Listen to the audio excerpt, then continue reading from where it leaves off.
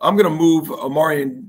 I'm going to move Duke Cooper back to safety this spring. That'll create some competition, but also a place that, you know, similar to Akeem's move, that I think could offer some real highlighted featured plays by Duke. I think he's a smart, reliable player. You know, I think we've got some depth at corner, and you know, there's just a lot of factors to go into, I think, him developing a really niche in our program at that spot.